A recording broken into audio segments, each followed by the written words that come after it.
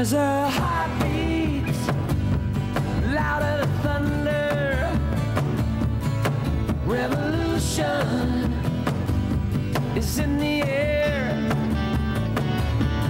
There's a heartbeat deep inside our mother.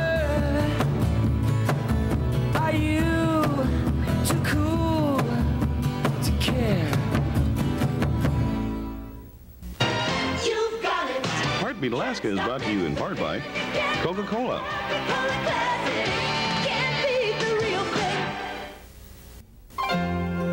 By Cook Inlet Region Incorporated, an Alaska Native corporation promoting economic and social progress for people throughout the state. By the generous support of the Alaska Native Health Board. By the Alaska Commercial Company, Alaska's leading retailer of food, family apparel, and general Alaska merchandise since 1867. Hello and welcome to Heartbeat Alaska. I'm Jeannie Green, bringing you Native news from way up north. I'd like to say hello again to all our viewers, whether you're in Pablo, Montana, on the Flathead Indian Reservation, or whether you're watching in the Russian Far East. We welcome you to our program and thank you for tuning in and sharing all the Native cultures from across the world. Isn't this great? On today's program, we travel to the state of Washington, where Roy Big Crane provided SKC-TV with video of a powwow, and they in turn sent it to us. Thank you so much, Roy. We travel to the interior of Alaska to Rampart, where students there are discovering new things and big adventures.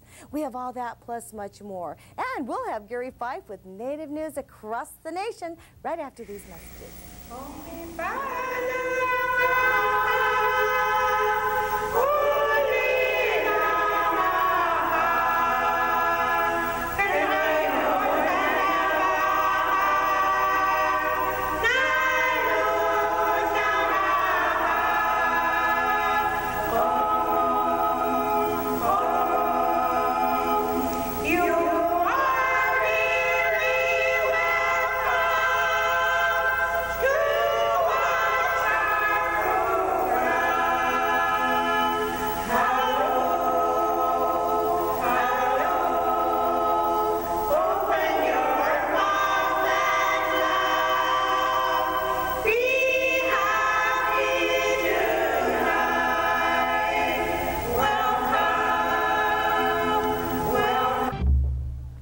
Inu piangisa Alaskam koverigat inu nernek nuna kirani inu pilwilingarate mangak takun inu nernek sikarnak sivlune sikarna lipayak lugo savalgotiningarut inung nun pilwilingaranun savakpata ilisarumakpata piraknigugaluarle ilismapsao kuven kokurak lugo una 800-770-0138. There's a heartbeat. Heartbeat Alaska is brought to you in part by the Chugach Alaska Corporation, a corporation committed to profitability, celebrating its heritage and ownership of its lands.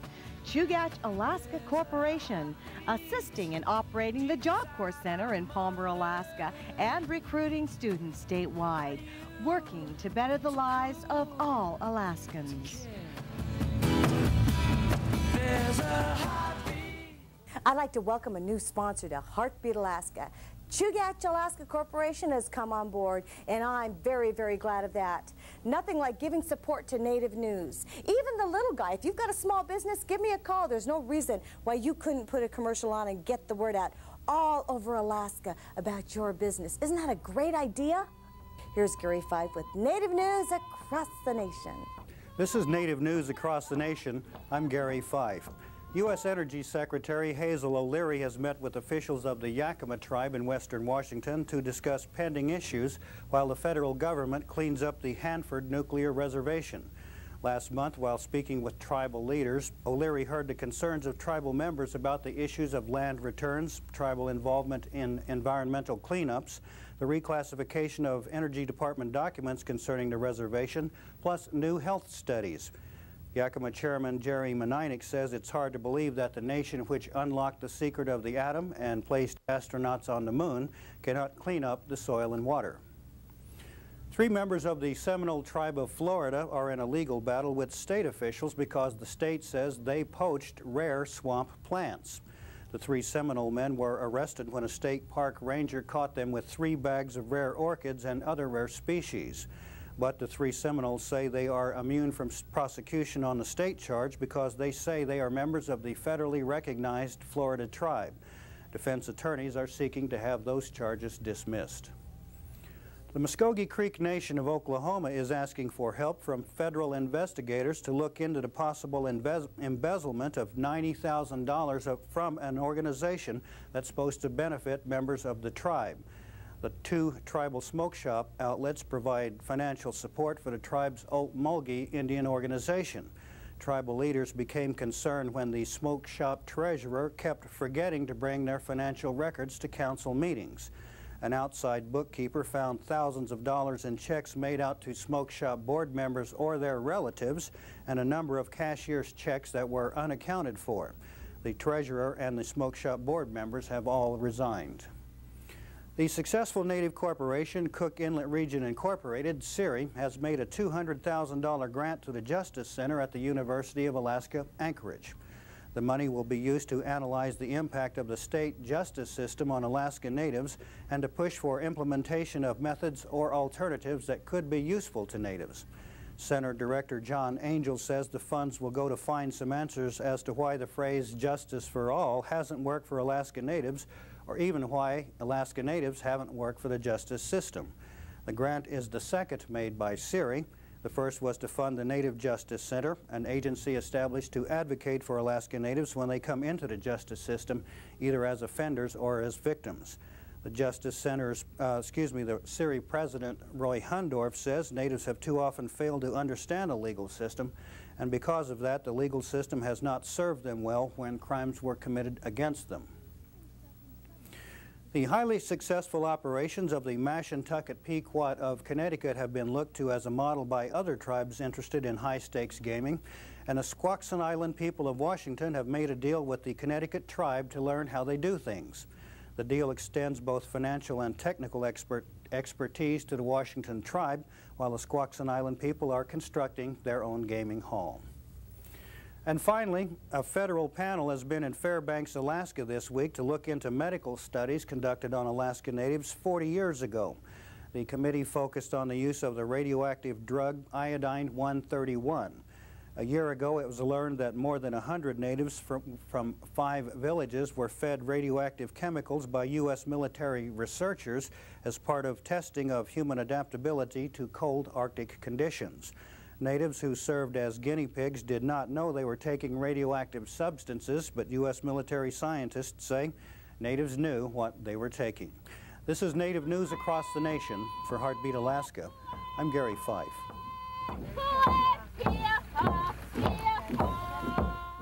Thanks, Gary. Let's travel now to the state of Washington. And while we're doing that, towards the end of the powwow that we'll be watching, compliments of videographer Roy Big Crane and SKC TV, we'll be taking a look at powwows nationwide.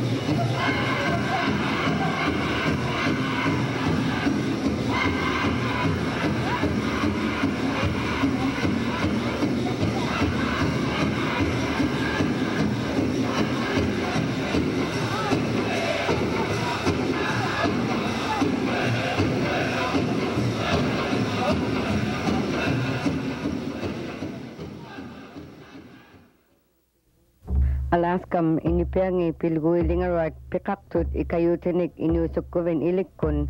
Savalutit pillasingagait ikayutik satin ay marvingni. Savalutit iluaksivlugit mehlektununlo katkingaronunlo.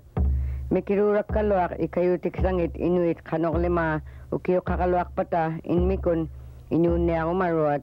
Ilisimafsaukuvin tamat kununa kokulalutin 800-770-0138. We have always felt in harmony with the land. Chakome, tapiwa, ta skumok, ta tapiachu, kenok anesche, matapiwa, makaspumos, akum. Help the Soil Conservation Service help our earth. Call us today. We owe it to our children. Once again, thank you, Roy Big Crane, for that video in SKC TV out of Pablo, Montana.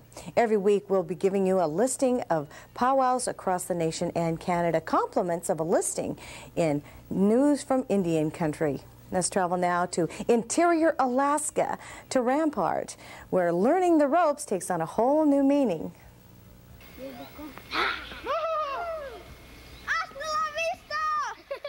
No, this isn't Mexico. It's interior Alaska, Rampart to be exact.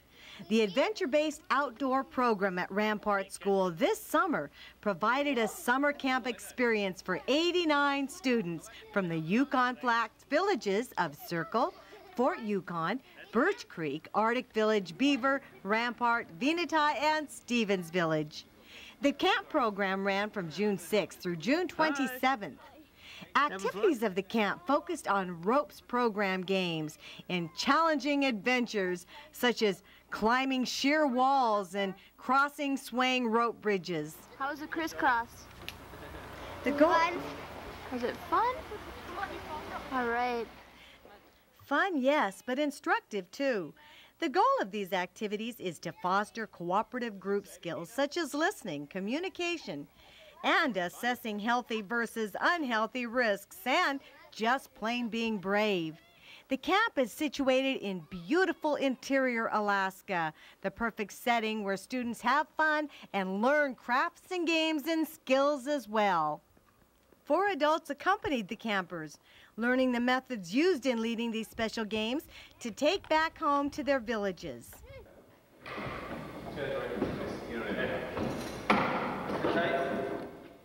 This is only the second year of the camp. Last year's camp was such a success that word of mouth spread, and this year they were filled to capacity. The students stayed for 1 week each from each village, and they ranged from the 1st to the 8th grade. Aside from the usual hot dogs and marshmallows, native foods were served at the camp, including moose and salmon and whitefish. Let's go ahead and take a look at how alcohol affects some of the other organs in our body. The Athabascan children of interior Alaska had the best of both worlds this summer, in education in a setting that made learning nothing but fun. I got 3. Thank you so much, all involved, with sending me that video from Rampart, Alaska.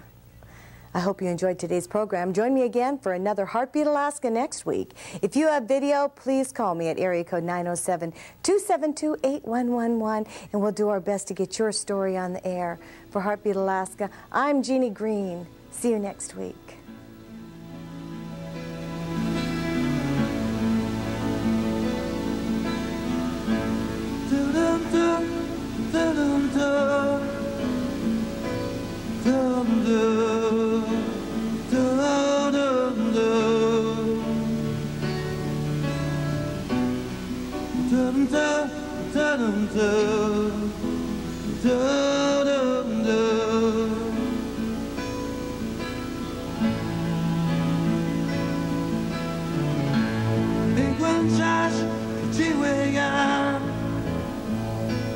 Anytime.